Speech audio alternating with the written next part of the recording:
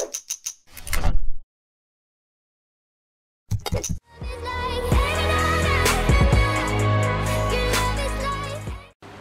today we are again with Adriana. Yesterday she finished her internship in our organization and we are here to share a little bit of experience. So hello Adriana. Hello, thank you. So what was your internship about and how long did it last? Okay, it was a 3 months long internship and it was generally, let's say, about Euro projecting, but stuff I did here was actually a lot of things. I mean, it went from helping organizing some events of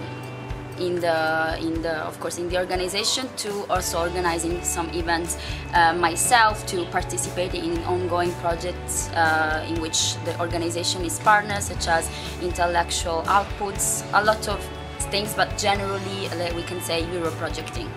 Okay, and for sure in the beginning you had some expectations about Bulgaria, but also about your work, and did they meet expectation, reality meet expectation?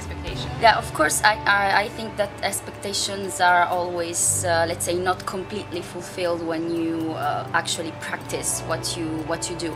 I have to say that my expectations were a bit higher, or maybe, let's say, too exaggerated, because I expected to, you know, do really good stuff already from the beginning. But of course, when you start something for the first time, you start to work in a new field for the first time, it's very difficult to get used to it immediately. So the first 2 months were like a little bit more, let's say, calm for me. I was trying to understand what to do in order to improve my skills and to take something back home. But then the last months, I have to say, was the most active one during the internship, because I worked a lot. I organized an event myself, so I got more and more into the professional field. Yeah, that was super intense month, yeah. The last month, because I saw how Adriana been working very hard, especially on her personal project.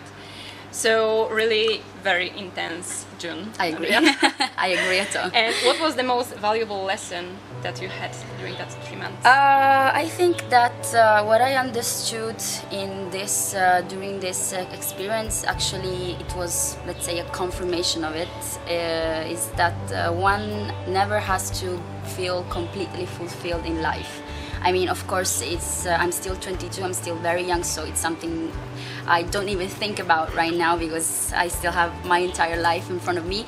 But I understood that this kind of field, Erasmus projects that are, let's say, based on a lifelong learning, make you understand that you can always do something to improve yourself, even if you feel like you reached your most important goals.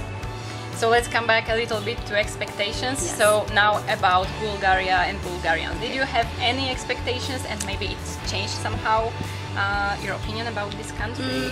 I have to say that I was a quite open person in this sense. I mean, I wanted to see some new country. I've never been to the Balkans, so I decided to come here just because I wanted to see a new reality.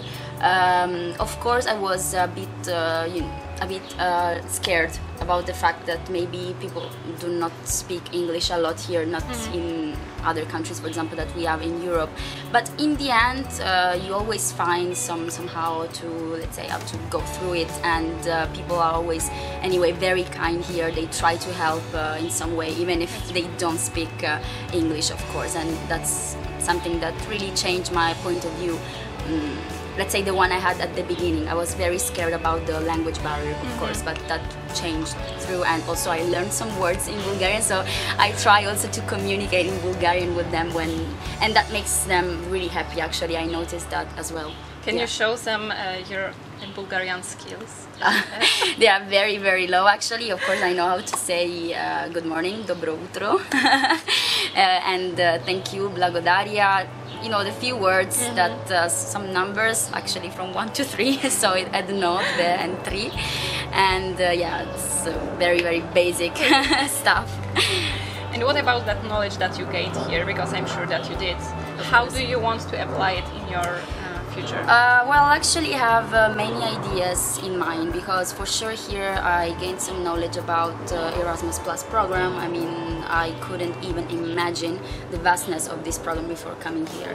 For me it was just study and traineeship and nothing else. Here I discovered what EBS is, what youth exchanges are, what trainings are, and yeah, this made me think actually about starting, for example, a career in the future in this field, either in my specialization sector, the one I'm going to study in my, let's say, future studies, very close in September, which is going to be communication, or project developing as well. I'm thinking about a lot of things, and also I have to say that I got really interested in the European Voluntary Service, and I am considering it as one of my next experiences before I turn 30 years old. Oh, that's good. I'm very happy. Yeah.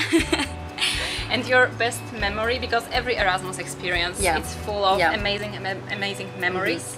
But the best one that you will remember till the end of your life? That's a very simple memory, I guess. I think that one of the best memory was when I went to this lake close to our office, and we went together with the president of our organization and a friend of her and a friend of him. We met also this friend's mother, and we ate like local food. We were surrounded by let's say local people, and it was a very local restaurant, because there were no menus in English, and I felt like doing something so local. I mean, I felt deeply let's say integrated into the community for the very first time in 3 months. And yeah, I think that these kind of things never happen to you when you are just doing a vacation or a short stay. I think that these things can only happen to you when you do Erasmus. I'm really deeply convinced about that.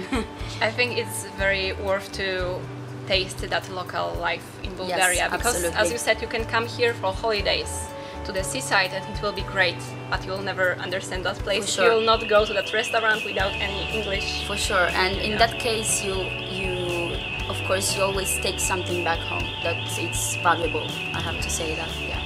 So again, about Bulgaria, the weirdest thing about Bulgaria. Oh, I guess that the weirdest thing is the way they say no and yes. Of course, that's quite confusing, because the way they say no, of course, for us is yes, and the way they say yes for us is no. So that can be actually very confusing, because sometimes they know you're tourist, so they do the opposite way, and you never know if they're actually saying no or yes. So I think that's way the weirdest thing. That's very difficult. Yeah. So final question about your final project here. About your personal project.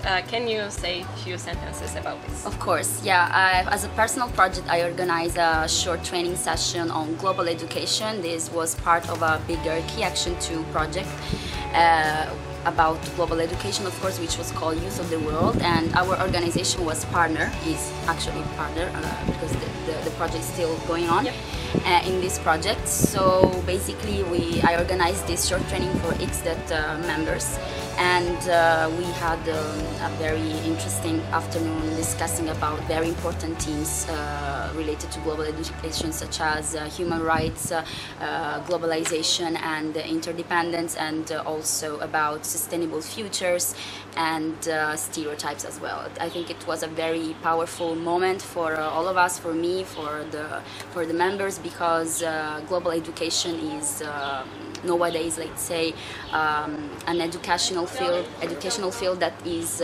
taught with a cooperative learning method. So it was very, very powerful for all of us, I think. Also for me, it was a very good experience. So thank you so much for that training and for that interview and for that 3 months that we've been working together. Thank you so much. Thank you so much. And I hope to see you soon. Bulgaria, of Poland, course, in Poland, Finland, whenever. Thank you so much. Bye. And remember to watch our video about Finland. Yeah. Bye.